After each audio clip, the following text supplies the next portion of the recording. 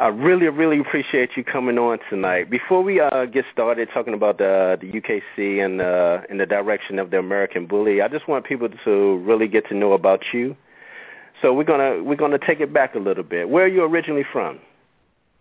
Well, thanks for the opportunity, Zeb. I appreciate it. I'm from New York City. I was born and raised in New York, and then New Jersey after that. But it was a good time growing up on the East Coast. I've only been out here for about 14 years in the Midwest. How was life growing up there? Well, I look back on it now, it's pretty rough, but it was all good. Some really good people, hardworking people. We grew up pretty hard, my family, and I was the fortunate one who got to go to college and get out. Worked out real well. It was, 3 jobs at a time while going to school, but it was worth it. And met some just great people along the way and had a really good supportive family, too. Let me ask you, what were your dreams growing up to become? Well, I think when you're a kid, everybody has these great big dreams, and I know I sure had mine. I wanted to be a veterinarian, wanted to be a marine biologist, but at the end of the day, we just all wanted to, my dad, his dad passed away when he was 2, and there were 8 kids in the family, and they all had to grow up with just a mom and try to get out of the city where they were, and they worked real hard to do it. And I knew that my brother and I would have the same thing, we'd have to just work hard. And we did. So our dreams were just to, be able to get into a place where we could do what we loved. And I know for me, that's always been dogs. My grandfather had dogs, my father had dogs, and we're involved in the sport too. So, it was like everybody else. I wanted to be a doctor, I wanted to be a vet. For me, it was veterinary medicine. The problem was I took this class called chemistry, and that did not work out real well for me. Let me ask you, Wayne, where did you go to school and what did you get your degree in? I went to a place called Stockton State College. It's in South Jersey. And I went in there thinking I was going to be a marine biologist because I had already taken the chemistry. But my freshman year, I took a class in poetry because in high school, during all the tough times, I always found that writing helped me get through. And poetry was just a gift, and I had all these poems, and I thought, well, this could be an easy class to take. I already did this, and I got into the class, and I met a guy who pretty much changed my life. He was my professor there. His name was Stephen Dunn, and he later on won the Pulitzer Prize in poetry. And I was so fortunate to have yet another good mentor. I've had so many good mentors along the way. He was my man in poetry. He was great. And he, after a few weeks, he took me aside and said, if you want to get out of here, you're going to have to pay attention and buckle down. And I heard what he was saying, and I really did. And it just ended up, it just hit me. It's what I wanted to do, and I poured my heart and soul into it, and had a really good time in school. I was the editor of the literary magazine, worked on all the writing committees, and got through on my poetry really and writing, and enjoyed every second of it. See, a lot of people might not know this because, we talked, I guess, about 8 months ago or so. We share the fact that we both write poetry, like you said, and I was nervous. I actually sent you a copy of my book. And what did you actually think about the poetry book? Because it's not your typical it's not your roses are red type of book. It's actually pretty dark. Not. Sure, mine wasn't either. And by the way, I want to get credit for it. I'm that guy who bought your book off Amazon.com too. I just want to make sure that's clear. I was one of those customers. And y'all should do it if you're listening. You should buy Zeb's book. It's real good. Well, the thing about the book that struck me was it was so bare honest. It was just so revealing and open. And I think so many of us are afraid to put ourselves in a vulnerable spot by talking about our past and our life. And I thought a lot of the beauty in that writing was just that. It was just real, and you could tell that you were really searching and finding a way to get through all that maze of the world by writing, and that struck a chord with me too. Like you said, it was an escape to write down what was going on through me during that time. So I can really relate to that. I'm actually excited because I just got my letter from the Library of Congress for, with the copyright number for my second book. Number, yeah. Oh, great. Good for you, man. Good for you. Thank you. Let's talk about the dogs. You're a third-generation dog fancier. Your grandfather bred Kerry Blue Terriers. Your father bred English Setters and Beagles, and you bred show and field-titled English Setters, Pointers, and Beagles. Can you tell me about that?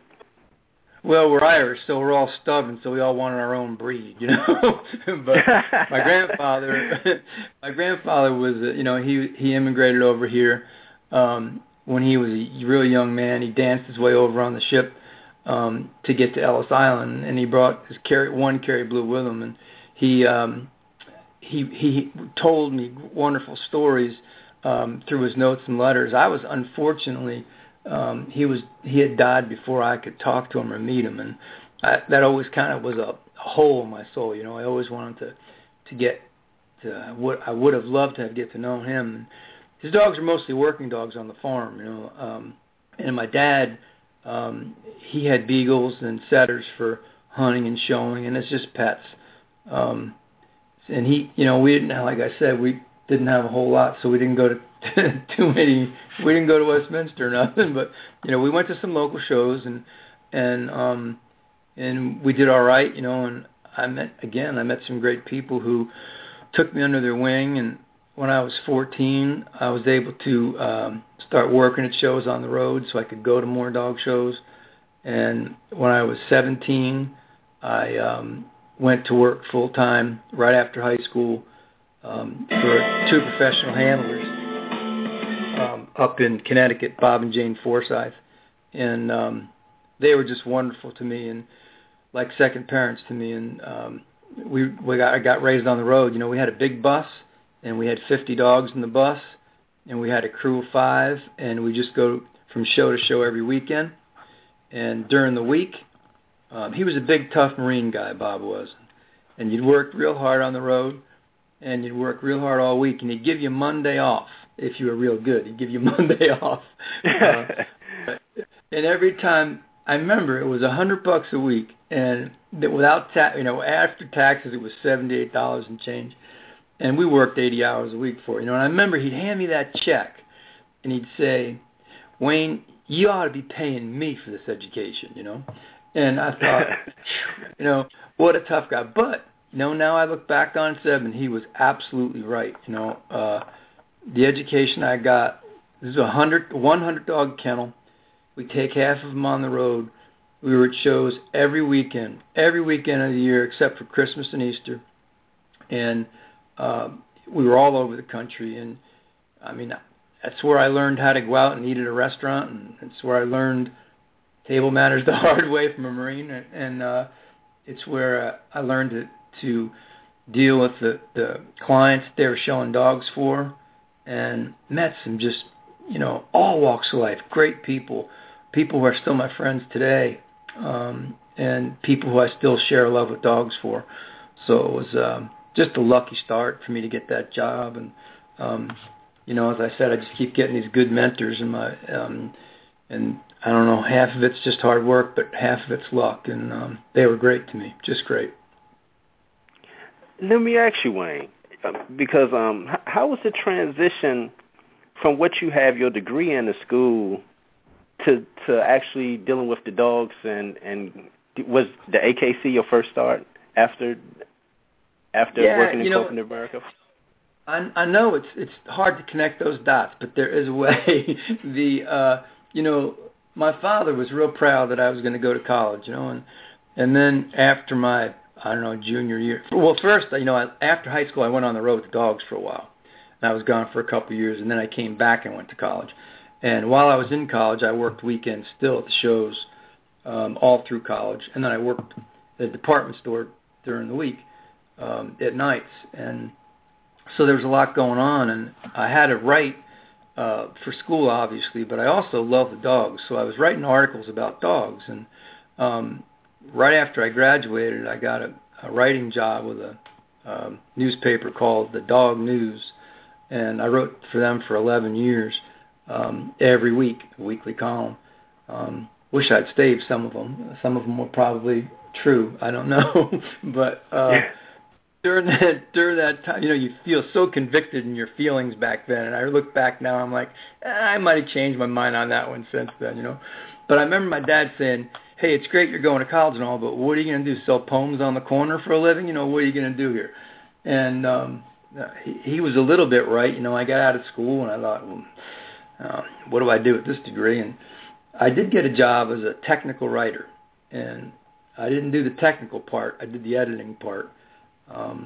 And I worked for a bunch of different companies, and all of which were connected with telephony. So AT&T, Siemens Telephone, all the phone companies. I was a contract writer, so I'd work for a year here, 6 months there, and then go to another facility and write there. And as I was writing, you can imagine, Zeb, I know you can imagine this. You're thinking poetry and you're thinking about creative writing, and now you're writing a manual about, don't forget to plug the thing in and close the perimeters and, switch the switches. A totally different mindset. It was brutal. So my escape at night was to write articles about dogs. And so I started to write for a few magazines, and I was a little bit critical of the American Kennel Club at the time. And some of those articles I think were, I'd like to think they were, critical in a positive way, constructive criticism. And I had just started judging dog shows. I was pretty young, but I got approved to judge a few breeds for the AKC, and they were the big scary guys in New York City. And I got a call from the president, Bob Maxwell, and he said, I thought, man, I'm in trouble now, for writing those articles. And he said, why don't you come on up? I want to talk to you. And I thought, well, am I in trouble? And he said, no, I want to talk to you about a job. And well, geez, I could use a job, So I remember that day I had a 1965 F-85 Oldsmobile that I bought from my Uncle Vinny. And I hadn't, we lived in Jersey at the time, and I'd been driving for very long, and I thought you could just drive to New York City and park out front, And I found that you can't do that on Madison Avenue at 8 in the morning.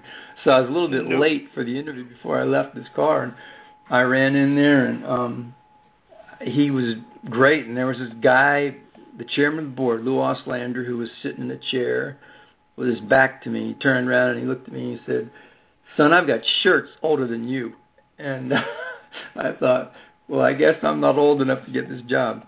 And we talked, though, for a long time, and they were great. And they finally just said, okay, we want to hire you in communications. I said, well, I could do that. So I started working there, and a year later, I was elected vice president of communications. And the way it works at the AKC is, at the time, there were about 500 employees, and the board of directors actually elects you to be a vice president. So it's not just a job you're elected every year. It's like a politician. You have to know, when your year's up, you don't have a job unless you're elected. So anyway, I stayed there for 6 years, and then I had my differences in philosophy, and moved on down the road. But at the same time, I was still writing, and I was writing for a bunch of different sources, and another just good thing dropped in my lap. It was a network called Animal Planet that was starting out at the time for Discovery, and I got a job editing a show there, and I ended up creating a couple series and directing and producing there, and then the whole TV thing that came together from there, and I left the AKC and went full-time to TV. that's when you were the executive producer, writer, and technical consultant for the Breed All About It show, correct? Yeah, Breed All About It, and then a bunch of event shows too. I was another just again, just a lucky turn. I was at a meeting, and we're as a copywriter, just writing some ad stuff, and this guy came walking in, and he looked like he was right out of Central Casting, and a little short, chubby guy with a cigar, and he looked and he said, "Who are you?" And I said, "I'm Wayne." And he said, "Well, we need someone like you tomorrow morning, on the Today Show." And I said, "Well, I could try that, and so you got to talk about dogs." I said, "Well, okay." So I got there early the next morning, and I guess I was too naive to be scared, but, a little while later, I'm live on the Today Show with Bryant Gumbel and Katie Couric, talking about dogs, and it was about winter care tips for dogs, how to take care of your dogs in the winter. And when I came off, I went to the green room, and an agent called me and said, "I want you to do more of this stuff." And he hooked me up, and I started to do dog shows as a commentator for dog shows. And I did that for over 25 years. ESPN, NBC Sports, Animal Planet, Discovery, and then for 15 years I worked for the BBC in England, the British Broadcasting Corporation in England, where I did commentary for the Crufts Dog Show. And Crufts is it's the biggest dog show in the world by a lot. 26,000, 25,000 entries every year. It's an event like you've never seen before, and there's about 300 and some breeds, and it takes 4 days to judge this thing. So we're live every night. And you talk about adrenaline getting you through a job. We're there early in the morning, and we're going live until 9 every night, and I'm sitting there doing the commentary for the group rings. We do all the B-roll stuff and all the interviews during the day, and then we're live at night actually commentating on the group judging. And you had to know 300 and some breeds, not just by sight, but you had to have something to say about them. But, when you're a kid and you grew up doing nothing but reading about that stuff and studying about that stuff and dreaming about that stuff, it came to me fairly easily, and I was lucky enough to keep working there for 15 years, and I had some great co-hosts, wonderful people to work with. Ron Reagan Jr., President Reagan's son, was my co-host for a couple of years. I would say he might be, if he's not the brightest guy I've ever met, he's sure close. Just a brilliant guy, and learned a lot about the world from Ron and others too. It just was great. And then one thing led to another. And so I was working from home, just writing for Animal Planet and doing my TV stuff, and had 2 babies along the way and a couple dogs, and it was a good life, juggling a lot of things. Do you remember the day when you got the call to be a part of the UKC? And what was the deciding factor in accepting the position as the president of the UKC? I remember where I was standing in the backyard. During my time at the AKC, I was involved in a lot of stuff, including legislation, breed-specific legislation and just general dog legislation. And, we'd fight these BSL laws, and we'd do a lot of lobbying, and we'd go to these meetings with, Senate committees and things, and the president of the UKC then was Fred Miller. And he was a big, tall, he looked way more presidential than I do, Zab, I'll tell you that. He was one of those big, tall, good-looking guys with a deep voice, but he was a great guy, and just a real gentleman. And we got to talking at these meetings along the years, and it wasn't much, I barely knew him. And I'm in the backyard. I was building a deck on the back of the house, and the phone rang, and it was Fred Miller. And first I thought, Fred Miller, I wonder, and then he said, President of the, oh yeah, that's Fred Miller, And he said to me that he was let's see, I was in my 40s, and Fred was probably in his late 70s. And he said, I'm getting older, and I need someone to run the UKC, and I'm looking for a guy who has, dog experience and some business experience. And evidently he was golfing at some golf course here in Kalamazoo and ran into some guy that is a dog judge, and my name came up, and that's how Fred called me, and I'm sitting there in Jersey, loving my life, knowing all my neighbors, and Fred says, "Why don't you come on out to Kalamazoo?" And I thought, Kalamazoo, what? I never even heard of it. It just never dawned on me where the UKC might be, And I said, no, I'm good. I got my little writing gig going on TV thing. Everything's nice. And Fred wasn't good at taking no for an answer, so he called me a lot. And one day my wife said, I love you, honey, but you're kind of in the way here around the house all the time, and maybe it'd be nice if you, got a real job. And I thought, well, all right, I'll take a look, So I flew out and met with Fred, and just, he's a good guy, and the more I got to talk to him, I really liked him. And I rented a car, and I got a map, and I just started driving around circles around Kalamazoo.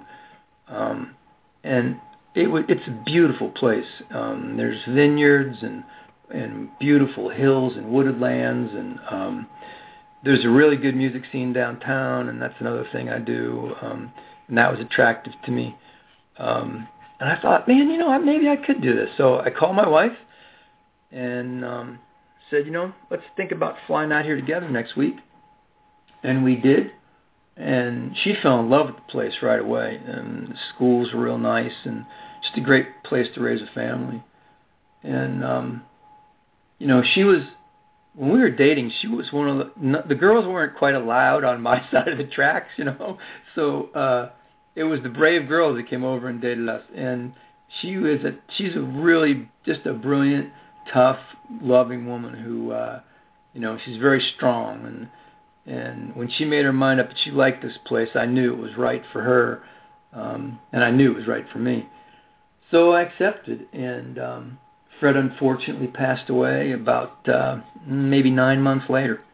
And I was just really getting to know him, and he had diabetes and a bunch of other things wrong, but boy, he just was just one of those guys that commanded respect no matter where you went. You walked into a restaurant, he just had that air about him, He's a great guy, and the people loved him that worked here. So I thought, well, these are going to be hard shoes to fill, and they were. But I got staff now that's just they're just amazing. And if anybody's ever seen our events and seen how hard everybody works. It's one reason. There's a couple of reasons that drew me to the place. The dogs, obviously, and Fred, and the staff they're still here. There's a bunch of people been here 25 years. And this place is now I've been saying 112 years for about 2 years, so it must be 114 years old now. So it just became home. And my wife and I, we kind of rolled the dice because we had this house in New Jersey. It was our first house, and what do we do? We had a kid in kindergarten, a kid in first grade. So we took a chance, and I rented a place at the Residence Inn Hotel, and it had like one bedroom, little living room, and kitchen, and we had the kids and the dogs. We had 4 at the time. Hotel allowed 2, so we put 2 at a boarding kennel and rotated them. And we sold the house. We put everything we owned in storage in Jersey, just in case it didn't work out. And we drove out here in a van with goldfish and dogs and the babies. And those goldfish lived forever when they moved out here, too. I can't believe it. But we moved in the hotel, and the kids it was August 24th. And the reason I remember that is because school started on August 26th. And we wanted to get the kids, right into school the first day. So we're living in a hotel, and I didn't quite have a job yet. Fred was just kind of trying me out. And I remember my daughter said to me, "Dad, when I go to school, what do I use for an address?" And I said, "Well, we live in a hotel." And she said, "Well, what about what my parents do for a living?" I said, "Well, we don't really have jobs right yet, And boy, it just, a month later, Fred made me the offer, and we got a beautiful house out in the woods, and all the dogs and the kids learned to love it, and it was just great. It worked out really well. I'm really glad we took the gamble, and really glad we moved to Kalamazoo. Let me ask you, once you took over as the president of the UKC, what was your vision? What was your vision for the UKC, and explain the total dog concept? Well, I think, even as when I first started showing dogs, it was a different world, I know I sound like the 200-year-old man, but it really was different. And it wasn't all slick. There wasn't all the professionals. It was very family-oriented. Not all these magazines, and they didn't have $200,000 handlers and ad campaigns. It was just bring your dog to the show, And there was always something about that whole feeling that I missed as shows were growing. And even as I was, commentating on television, I was looking at these dogs thinking, man, they're getting too fancy. They're just getting too extreme, I don't know how healthy these dogs are going to be. I don't know if they can do their jobs anymore. And, I'd see basset hounds that were so low slung and so full of skin that we hunted rabbits with beagles, and I knew that basset hounds couldn't get through that field without some more legs and endurance. And I thought, well, here's a chance to shape a registry the way I want to. And again, it was taking another chance. But I said, well, I think what we want to do is change this whole thing and try to require these dogs to do more than just look pretty. And we took over the Total Dog philosophy and went on with it in a big way. And now, I guess the best way to sum it up is Premier, which is our big all-breed show out here in June. My first year, we had about 200 and some dogs entered. Last year, we had over 8,000 entries. Now, that's not 8,000 dogs. That's 8,000 entries because they enter several times. And the reason they enter several times is because we have 9 different competitions they can enter in. So they can enter in weight pull, obedience, agility, dock jumping, and the dog show. They can enter a whole bunch of different events. And in order for them to advance into the Total Dog group and Best in Show competition, they have to not only qualify in the confirmation ring, in the show ring, but they also have to get a qualifying score in a performance event that weekend. So they're going to have to get a qualifying score in obedience, agility, weight pull, dock jumping, lure coursing, terrier racing. We have this big, long rally obedience, and a bunch of new ones we're trying out this year too. So my goal there was, and I've done a lot of work in health testing and worked on a lot of those committees and studies over the years with the Health Foundation, and I was a charter board member of the Canine Health Foundation, and so it was kind of a big deal to me. So I thought, well, the testing's great, You can get, and you need to get your dogs tested for cardiomyopathy, deafness, Cushing's disease, everything you can possibly test for. But there's also that test of common sense. And you can have, a dachshund that has legs so short and body so long that its belly is touching the ground. And he could pass every health test there is. Every hip x-rays, heart, ears, eyes, he could pass every one of those tests except the common sense test. And the common sense test would be, can you do something? Can you get there and do something on the ground that day and then also be in the dog show? And, my thought is, well, this dachshund could pass every health test, but if he can't run through weave poles in an agility course or jump off a dock or race or do any of those things we offer, then he's not a sound dog. He like I said, he may pass every empirical test, but when it comes to the common sense test, that's where I think purebred dogs going forward need to focus. I mean, right now we just have to get, I think, far more serious about making a goal for breeders to produce the total dog. And the only way I could think to do our little part here is to make these competitions for the total dog so that people intentionally breed not just for good-looking dogs, but dogs can do something. And I don't care what they do, as long as they can do something that requires, you see these Pekingese and pugs, great dogs, wonderful dogs, but if we make their faces any flatter, they can't breathe. If we make their nostrils any tinier, they can't breathe.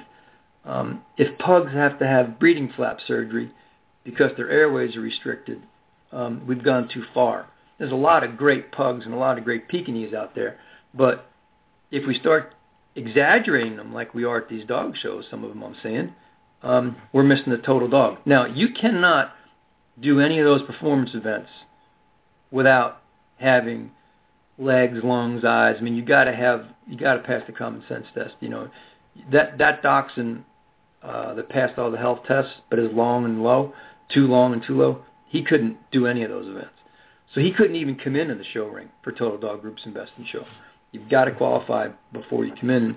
And I don't know, to me, it was a real gamble because I knew the dog show snobs would just go, man, Cavanaugh's creating a circus over there. He's got all these events, dogs jumping in pools, and and all the elitists were very uptight about it, and they didn't want dogs off leash running around these events, and everyone thought there was going to be dog fights and all this stuff, and none of that happened. Of course, it's just been great, and I was a little leery at first. I thought, well, I'm not going to compete with the AKC. That's silly. They do what they do, and they do it real well. Their dog shows are absolutely, they are spectacular, in the true sense of the word.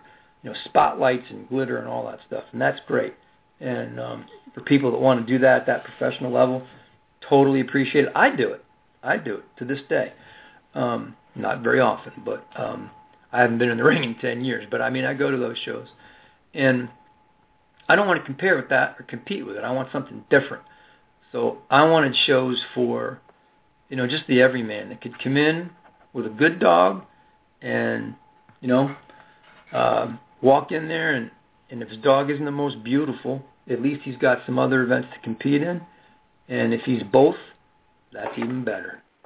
And hopefully people can start selecting for traits that can both look good and be healthy and sound. And I mean sound in body and in mind. That's a great concept.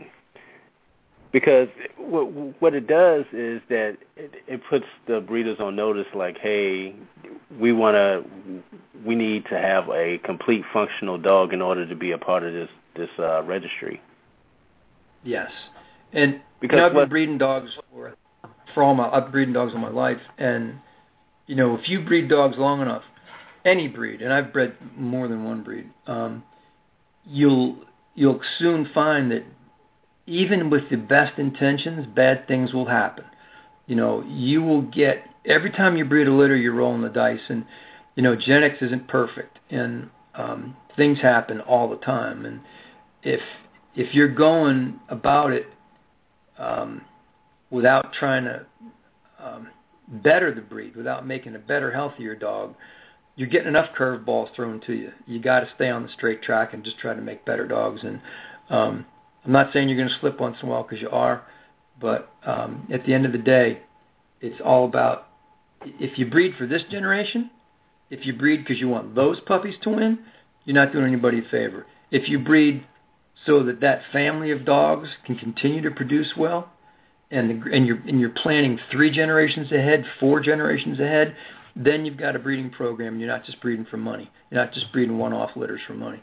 And for me, that's what it's all about. And I, like I said, I completely am cool with people disagreeing, and with people wanting to do the, a fancier way and just a dog show way. I think that's great. There's got to be options for people, but for the people who choose to come do what we do, they know when they get here if they like it or not, and if they don't come back. But we have a good time. This is a dog show where people do the wave, around the ring. If you look on our Facebook page, I hope it's not there, probably still is. Last year I judged Total Dog Best in Show. Might have been 2 years ago, I think it was.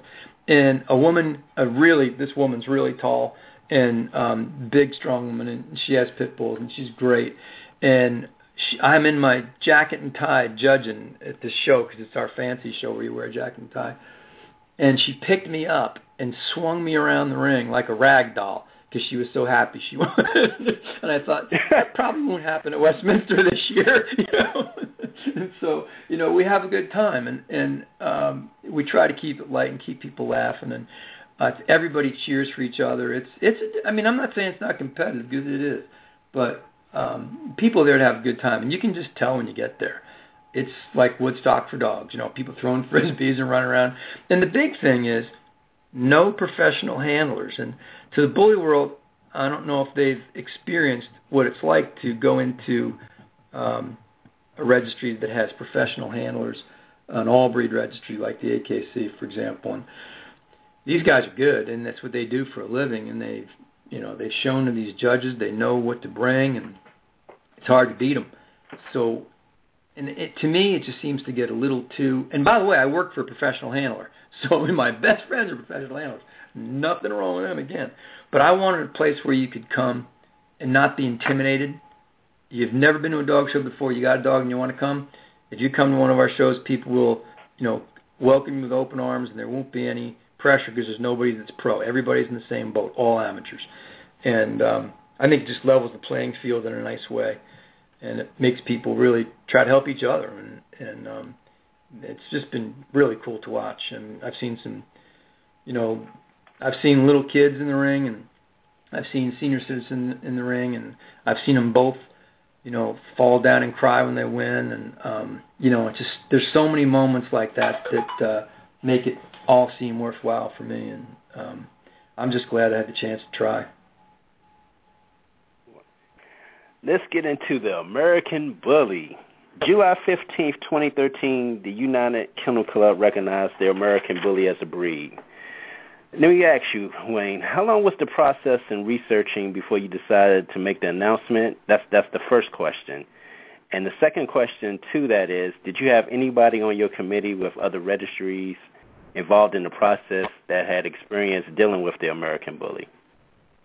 Well, the first thing was, it took us about, from start to finish, it was 4 years, and it all kind of came about the same time. We had, I don't know, I mean, it's just because of the way I run things here. We have 50 employees, but every single American Pit Bull Terrier application, singles that come in with pictures, was reviewed by a guy who used to work here. And it was, it didn't work out, and I took over doing that myself. And as the years went on, I noticed that there were just too many dogs sneaking in there. There's no way they were purebred APBTs. And, we rejected a lot of them. And a lot of them were registered with with bona fide 100-year-old registries too. But that didn't matter to me if they didn't, if they weren't looking what we're looking for, we weren't interested in bringing them to the gene pool. And it got to the point where I thought, we just have to close this registry. I'm not going to keep APBTs open anymore because there's too many dogs coming in here looking like they're crosses, and I don't want them in our gene pool. So we shut it down, and man, everyone said, now you lost your mind, Cavanaugh, because you're going to lose all that money, every year. All those singles come in of APBTs, and I thought, man, if you knew me, you'd know that is not why I do this. And you've got to you got to wake up in the morning, look in that mirror. And for me, it's about the dogs, and we got to make better ones. And for me, the way to do it was to try to sort out that gene pool in APBT. So we closed it, and 3 years later, so we've been talking about this for a year before that, closed it down, and 3 years later is when we opened it back up and let bullies in at the same time. We've been to a bunch of shows, and we saw some nice dogs. We met some nice people. A bunch of us went individually just undercover, had a great time meeting people. We figured if they knew who we were, they'd be all just, like, I don't know. We just wanted to be treated like everybody else, just coming to a show for the first time. And boy, I tell you, the people were amazing. The bully people were awesome. And it's just so nice, when you go in these places, not to be judged. And it's not that way at every dog show, So that was cool. And then we had APBT breeders on the committee as well. We didn't have anybody that bred bullies on the committee. But out of 6 people, we had 184 years worth of dog breeding experience and about 70 some years in APBTs, and also a bulldog breeder and a bull mastiff breeder who just happened to work here that were on the committee. But it was a lot of soul searching too. But there was one of our guys, and really, I'd love to take credit, but there's a guy in hunting operations, Todd Kennel, who's just an amazing, amazing human being. Just one of those, you can't find him like that, honest, super straight shooting guys. And he came in one day and he said, why are you ripping on these bullies? He said, look at this. And he showed me a video, and it was a bully kennel, and it was a guy who was throwing sticks off a dock, and these bullies were jumping off the dock into the water and retrieving the stick.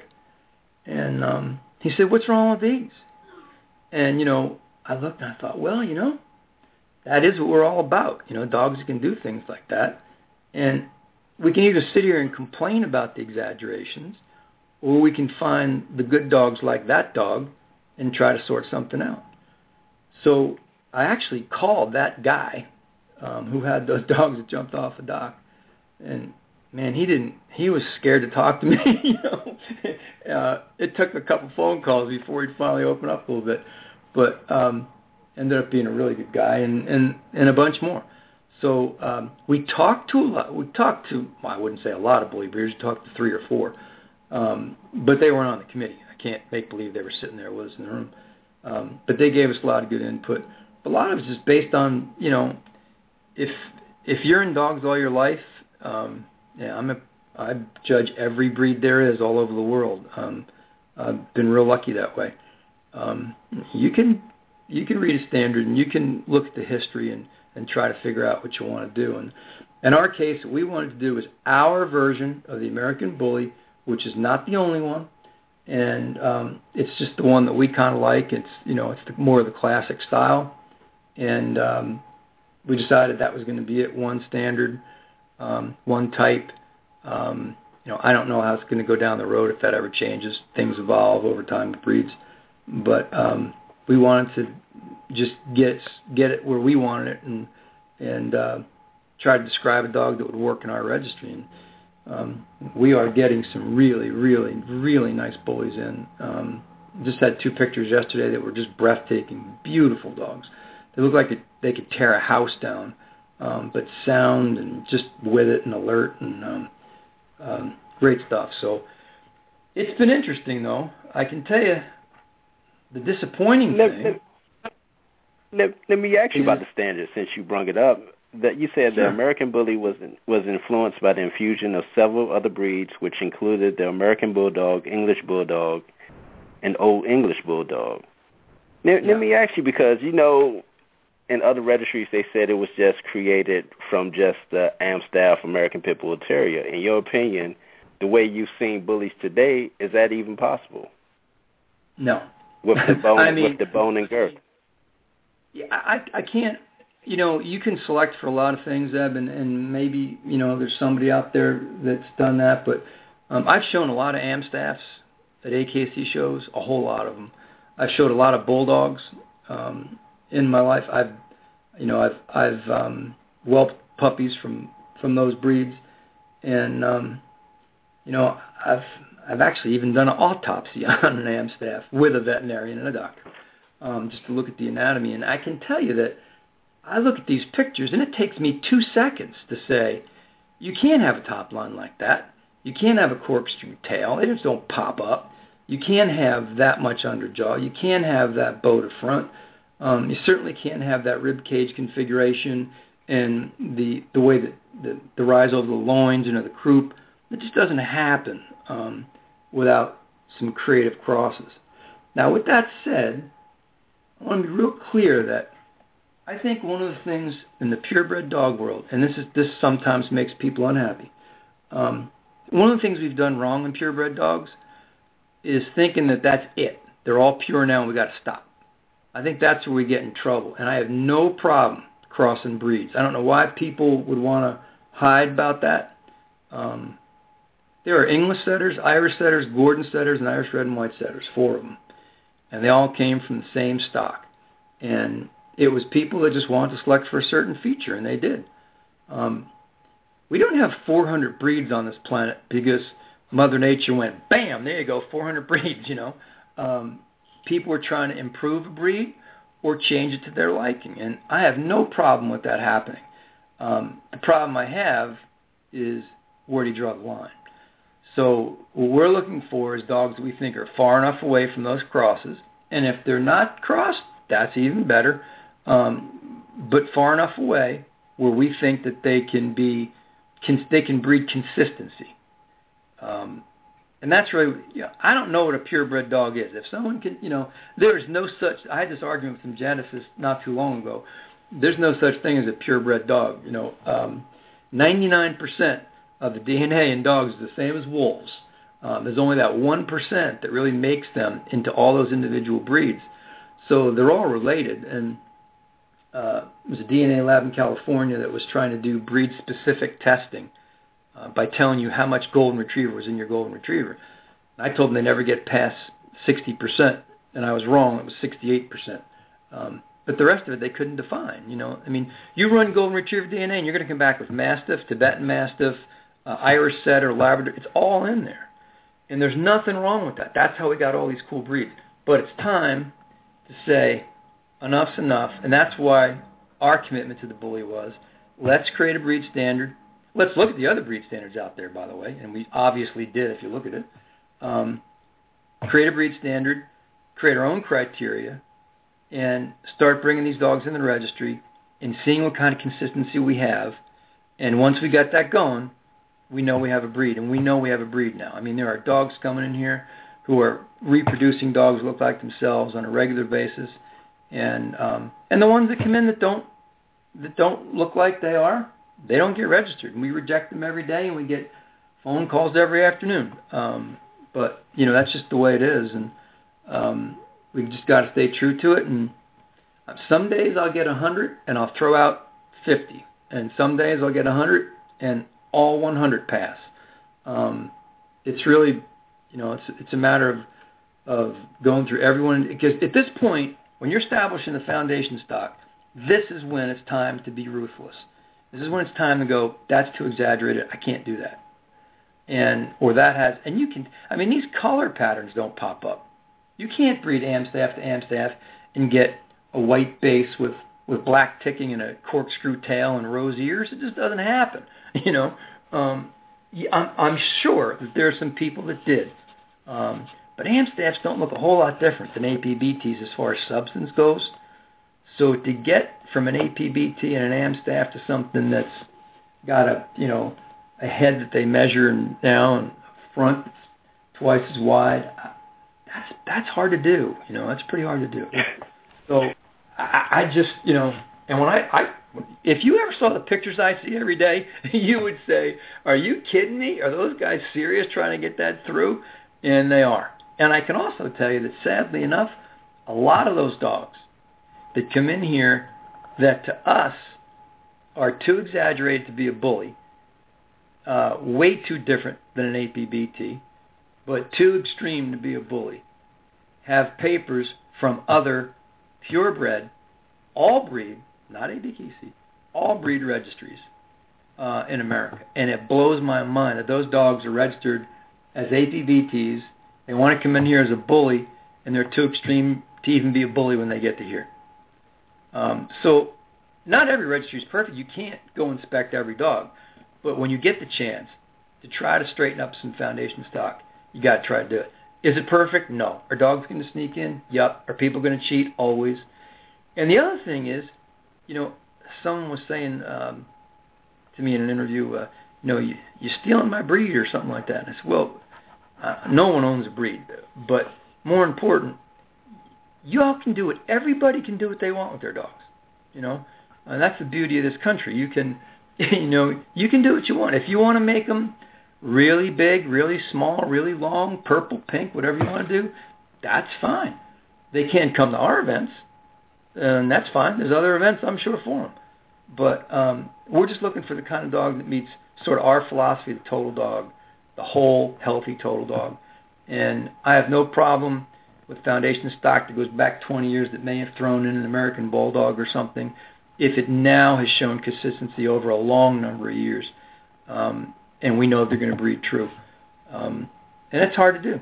That's why it's a 4-year process to start the thing up. A lot of people were, why is it taking you so long? Well, this is something you got to go slow with. It'd be easy to make money and turn it on right away.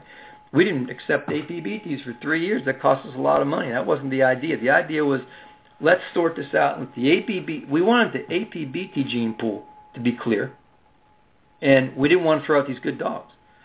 So we've got these dogs that are good dogs, good athletic dogs by that I mean, but not APBTs. What are we going to do with them? Well, if they look like American bullies, we can bring them in and try to sort it out in a way that we think works.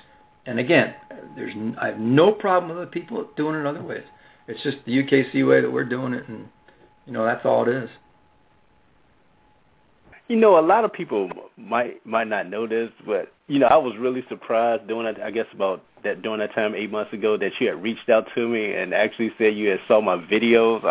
It kind of blew me away about that. Those videos were awesome, and I was working TV, so I know how hard that is to do. But that was real stuff, man. Some of those guys you had talking were just. You want to talk about passion for a breed? The bully people and the pit bull people. Well, most dog owners, but man, I'm telling you, those bully people have more passion. And I was on with Bully the Kid, and there's some people calling and screaming and cursing at me and stuff, and I thought that was great because what it meant to me was that they have passion for their breed. I don't want them to agree with me. They don't need to agree with me. But I want them to have passion for that breed. And if they have passion, and they have real, true love and passion, they're going to make healthier dogs. They're not going to get into it for money and make these extreme things. They're going to get into it to improve a loyal companion breed. And there's no better breeds, as far as I'm concerned, for companions. I love this breed, and I love APBTs, and there's a lot of breeds I love. But, man, you want to talk about a total dog. It's really the APBT is the dog this registry was built on. And the first dog registered in 1898 was a white pit bull terrier. And it's one of those things that we pride ourselves on is that history, and we sure love them. And like I said, if you're in a breed where half the people hate you and half the people love you, you're in the right breed. Because that means you got passionate people. Yeah, I was just happy, to make that connection, to get you on that, to talk to the bully community during that time on Bully the Kid show. I was happy to really make that connection to get you on to talk to the bully community. I remember that's when I was going down I was on the internet looking through bully kennels, looking through stuff, and I remember reaching out and calling you. You were the second person I called, I believe, and the guy jumping off the dock was the first one. And there was a bunch of others, and that was part of the research that no one ever talks about. Is all those wild calls that just reaching out. And I can tell you, some people just hung up. Some people thought I was kidding, but a lot of people were really honest and open and sharing their ideas about the breed, and I think that's just great. Let me ask you, Wayne, since we're 8 months later down the line now, as far as the registering of recognizing the American Bully as a breed, in your research, have you found any kennels yet out there that you consider good breeders of the American Bully? Yes. And no, I'm not going to tell you. Oh, okay. I almost thought you was going to say names. but yeah, there really are, and they're consistently breeding good dogs, and I can tell you, there's some that are consistently breeding bad dogs. There's a couple dogs that when they come in on a pedigree, I don't even care. If that dog is close, I want a real good look, because if that other dog's in his pedigree, he's not coming in. So it's not, like I said, they may be great dogs for somebody else, just not for us, and. But there's consistency. It took a while. It took the first 3 months we didn't see many, and then we saw a whole bunch, and then some bad ones came in a bunch, and then the word got out on them, I guess, and then we're just getting real good ones in the last 6 months or so. Oh wow! Let me ask you, because there's a question that comes up a lot among the bully community. What do you say to the people in your community, of the UKC community, that say that why you want to bring this breed in when these people are basically thugs and gang bangers, which is part of the perception of the breed that you find sometimes that people think that way? Yeah, because like you said, you've been undercoverly to the different shows, and you can see where there's all wide, vast ranges of lifestyles. Yeah, and and I think the good thing about the UKC is that our people, primarily our American Pit Bull Terrier people, which is our biggest breed by far, and they do dominate at the shows as far as entry goes, and they're just they're our biggest customers. Those people have been through the same stuff. They've been through getting barred from a city. No pit bulls allowed in Denver here and there, and they've been cast the same way. They're the thugs and they're the bad guys too. So they're a little familiar with it, and I think they have a whole lot of empathy for it. In fact, for most of us, we just don't even see it. Once in a while, someone says something like, "Have you been to one of these things?" Because we have a coonhound sponsor for our coonhound events, sells dog food, Black Gold dog food, and he's a coonhound guy, an old country boy coon hunter. And I see his ads at bully shows, and I called him and said, "John, what's up with this?" He goes, "You've never met cooler people." He said, "We have the best time ever." And this is a good old boy, and he loves coming to those ABKC shows, and he's a big sponsor. And I think when you get into a sport like dogs, at the end of the day, it doesn't matter. If you really have a passion for this, you're not even thinking. I've known people for 20, 30 years in dogs that I cannot tell you what they do for a living. I can't tell you what their religious or political affiliations are. I can't tell you anything about their outside life, but I can tell you every inch of how passionate they are about their breed. That's all we have to talk about. So those things are set aside. You walk in there, it's about the love for the dogs. And I think if you've been to, if people are thinking AKC shows on television, yeah, I can see that those people would think, maybe that's a different crowd. But our people are a much wider demographic, much wider, and much more accepting. And we just, I don't know, it's not been a problem for us. I think the bigger problem was people were not liking that the not the real bullies, but the bullies in quotes were sneaking in or trying to sneak into the APB gene pool. That's really the only hellback we have. Let me ask you, Wayne, how close is the UKC right now for the American Bully to be a part of UKC events? Well, I think we've got, every time I the world today with Facebook and Twitter and all that, if you mention something like soon, they mean tomorrow, and if you mention you're thinking about it, it means you already thought about it. So, it's hard to get into those words. But I can tell you that we are certainly planning on it. But like everything else, yeah, we could have made more money by opening up shows real quick and making a big splash. But we really want to get this gene pool sorted out. We want to make sure our judges are trained, and they are required, our judges, by the way, to come to a 2-day seminar on judging dogs and the total dog philosophy, a two full long day seminar. So we're sorting out the judging, we're sorting out the events, and we've got to get the bully people familiarized with our performance events because we want them to be part of the total dog competition.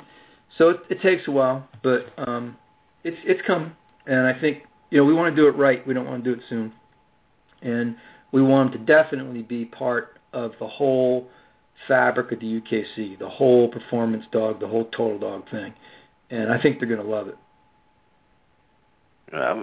Let me ask you, Wayne, because I think I read one time, your dream is that every dog at a UKC show will need a performance title and a health certificate to get in the show ring. Could you explain more on that? Yeah, that would be my goal. We're getting there, too. As it is now, at dog shows you have groups of breeds. You have hounds, sporting, gun dog we call them, toy, non-sporting. And all the breed winners go in their different groups, and then they go for best in show. And we have 2 sets of those. We have the regular dog show, and then the Premier and Gateway, we have the total dog groups and best in show. So we already have a set of groups in best in show where you are required to do a performance event and the dog show part. And I would like to someday see all of our competitions be that, where you can't come into any UKC show ring without passing the performance test first. Now, you can't do that overnight, and we're doing it actually quicker than I thought because people are embracing it. They're coming in droves. But the next step would be, okay, so that's the common sense test, the performance test. Now I want to see your health tests. So wouldn't it be cool if we got to the point where you come to a dog show and every dog there was x-rayed for hip dysplasia, had its bear testing for hearing, whatever other tests are available for that breed. Now, you wouldn't have all of them because it doesn't exist yet, but at least you have a few of them to show those breeders are conscientious. And if you have that, plus the performance event, and good looking, then you're breeding some total dogs. Then you're breeding dogs that when they don't make the show ring, or they don't make it as your breeding stock, you can place those dogs as pets and know those people are getting a healthy, hardy, athletic family companion that will last 15, 20 years. Not something that's going to explode in the heat or have difficulty breeding or breathing or anything else. And we've got to think about those dogs that aren't going to the shows. What are you producing that's not going to the shows? Those dogs are going to be someone's, they're going to break some kid's heart. And you want to breed those dogs to be better because you don't need that. People buy these as family pets, and because some guy wanted to make money and make them all exaggerated. And I'm not talking about just bullies. I'm talking about all these exaggerated breeds. There's plenty of them. Then you get some 4-year-old kid who's fallen in love with his dog who then can't live more than 6 months. And that's just not where we're at. So that's what, yeah. Sometimes I know it's like Sisyphus pushing the rock up the mountain. It keeps rolling back down and hit me in the head. But, we keep trying. And we keep trying to do little by little. And hopefully, like I said, we're doing an interview for a TV show a couple weeks ago, and the interviewer asked me, how many dogs do you want to save? And I said, 1. That would be a good start. I don't know. Maybe we've already saved thousands. I don't know. I just know that the goal has got to be 1 at a time. And the way you do it 1 at a time is to give them events where they can prove that they're good-looking dogs that are healthy and can do something. Let me ask you, Wayne, before we wrap this up, I want to ask 2 questions. I want to explain this to the people because it was very interesting to me. Can you explain the popular sire syndrome and the concern of the extreme exaggeration? Well, I think the popular sire syndrome is the most dangerous thing in America as far as purebred dogs go. No one talks about it. Everyone's afraid to talk about it. Registries are afraid to talk about it because they're going to lose business. A a popular sire can be a real good thing, but it's a real slippery slope too. Golden retrievers are ubiquitous. They are all over the place. You can't go down a road without finding that somebody with a golden retriever somewhere. Everybody knows someone who's owned a golden retriever. Well, in the 1970s, there were two dogs, Cummings Gold Rush Charlie and Misty Morn Sunset. And they were both big winners, show winners. And a lot of dogs were bred to them. You figure that's only two dogs, right? Well, fast forward from 1970 to now, and if you do the rough math of how many dogs they have registered that were related to them, just registered, never mind the ones that aren't registered, there's at least 250,000 descendants registered from those two dogs. 250,000. So if there's a health issue in that path, in that narrow funnel, if there's a health issue, it's going to show up when you're breeding all those relatives to each other all day long and not even knowing it. And that's what happens with the popular sire. You know, you get a really good English setter in Michigan, and everybody breeds to it, right? That's what you're supposed to do. Well, they all breed to just that dog. And all of a sudden, next generation, everybody's in the corner going, we're all kind of closely related here, boys and girls. Maybe we got to go out and find something else to cross in. And I don't think we do that enough. I think we got to focus more on more hybrid vigor in these pedigrees and finding stuff that's not. Everybody wants to line breed and inbreed and to get that look, and I get that. But you also want them to live, and to do that, you need a little hybrid vigor. Okay. Yeah, I just wanted people to really hear your thoughts about that. And I just say I really want to thank you tonight for your time, and I would love to be invited out to film and talk to the people once the American Bully is established. You will be there. You will definitely be there at our first event. Absolutely. And once again, thank you so much for your time tonight, Wayne. Seb, I can't thank you enough. I had a great time. You know, it was really nice talking to you, and keep writing, man. It's I know it's where your heart is. Oh, I'll send you the copy of the next book when it comes out in a couple of months. I'd love to see it. Love to see it. Oh, all right. Take care, Wayne. Thank you, Zeb. Appreciate it. Good night. All right. Okay, Bully World, I want to thank Wayne Cavanaugh for coming on tonight. I hope you really learned a lot about him and the direction of the American Bully as far as with the UKC. I'm really appreciative for him taking this time out tonight. And once again, I just feel really blessed to have a show like this. And as you know, every Sunday night we like to go out on a positive note. And I want to give a shout out to the whole bully community for the support of Bully Talk with Zed Pitts, and also when I'm going out to the shows, just talking to the everyday average people of the bully community and filming their dogs. Thank you all for your support. God bless.